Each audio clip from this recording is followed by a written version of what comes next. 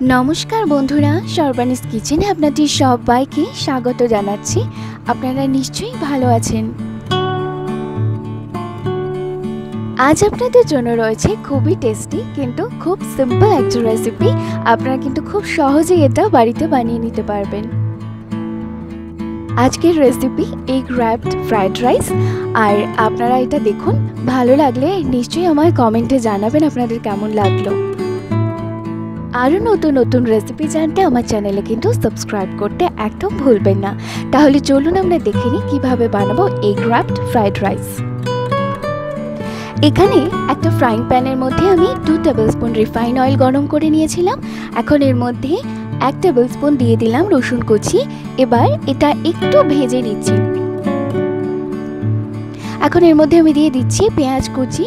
পেঁয়াজটাও একটু নাড়াচাড়া করে নেব, অর্থাৎ হালকা ভেজে নেব।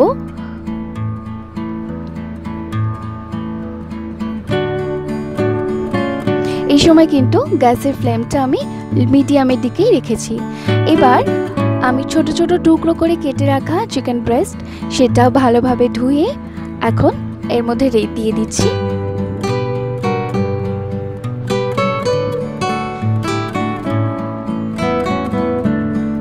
এটাও হালকা ভাজা করে নিচ্ছি। চিকেন কিন্তু খুব বেশিক্ষণ ভাজার কোনো প্রয়োজন নেই, এই অংশ এমনিতেই নরম। আর যেহেতু আমি খুব ছোট ছোট টুকরো করে কেটে নিয়েছি তাই তাড়াতাড়ি ভাজা হয়ে যাবে।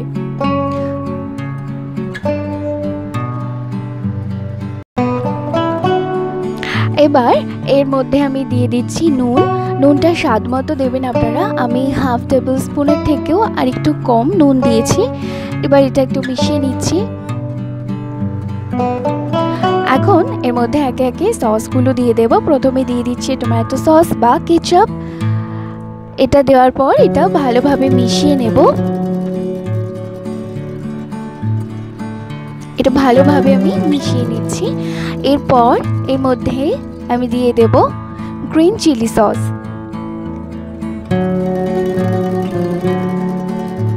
এবার এটাও খুব ভালোভাবে আমি মিশিয়ে নিচ্ছি। এই সময় কিন্তু গ্যাসের ফ্লেমটা আমি লো রেখেছি।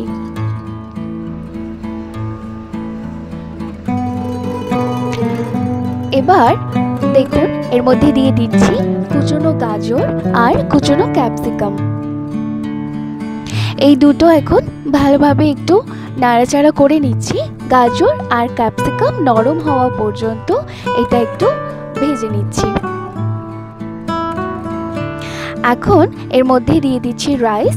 এখানে 1 বাটি বাসমতি রাইস রয়েছে, সেটা এর মধ্যে দিয়ে দিলাম। এবার কিন্তু খুব সাবধানে একদম হালকাভাবে এটা মেশাতে হবে। বেশি তাড়াহুড়ো করে মেশাতে গেলে কিন্তু রাইসগুলো ভেঙে যেতে পারে।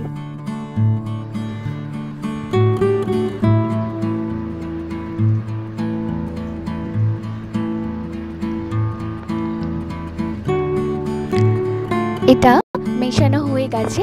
দেখুন এবার আমি এর মধ্যে দিয়ে দিচ্ছি গোলমরিচের গুঁড়ো। এটা আপনারা চাইলে নাও দিতে পারেন, তবে এটা দিলে কিন্তু স্বাদ ভালো লাগবে।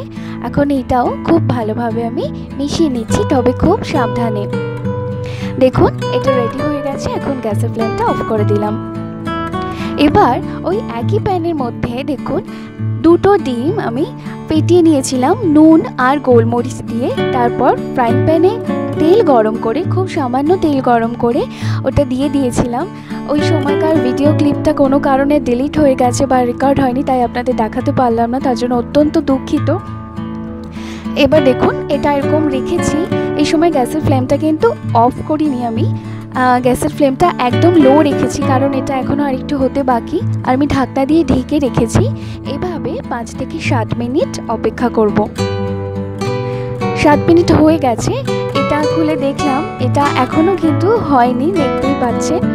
আপনারা একটা কাজ করতে পারেন, এই সময় চাইলে গ্যাসের ফ্লেমটা মিডিয়ামে রাখতে পারেন। যেহেতু এখনও হয়নি তাই আমি এটা আরেকবার ঢাকনা দিয়ে ঢেকে দিলাম, দিয়ে 5 মিনিট অপেক্ষা করলাম। দেখুন 5 মিনিট পর আমার মনে হচ্ছে এটা আরেকটু কুক হলে ভালো হয়, তাই আমি এবার কি করলাম, ঢাকনা দিয়ে ঢেকে দিয়েছি, কিন্তু এখন আর গ্যাসটা অন রাখবো না, গ্যাসের ফ্লেমটা আমি অফ করে দিলাম। দেখুন 5 মিনিট পর অমলেটটা কিন্তু একদম পারফেক্টলি হয়ে গেছে। এবার রান্না করে রাখা রাইসটা, ভেজে রাখা রাইসটা ঠিক এই অমলেটটার মাঝখানে আমি প্লেস করেছি আর সেটা একটা বাটির মধ্যে রেখে এরকম শেপ দিয়ে নিয়েছিলাম। এবার এটা দেখুন কিভাবে মুড়ছি, আমি কিভাবে করছি এটা একটু ফলো করলেই বুঝতে পারবেন, খুব কঠিন কোনো কাজ নয়।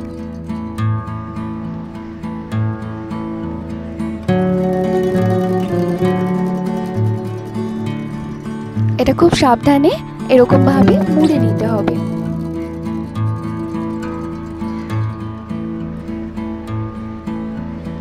এখন কয়েকটা লবঙ্গ দিয়ে এটা সিল করে দিচ্ছি বা এটার মুখটা বন্ধ করে দিচ্ছি।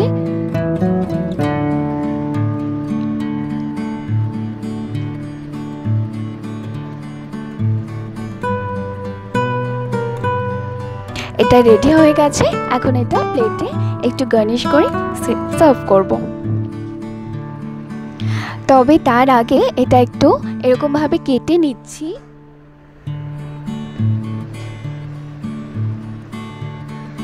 এরকম ভাবে এটা কেটে নিলে দেখতে কিন্তু খুবই ভালো লাগবে।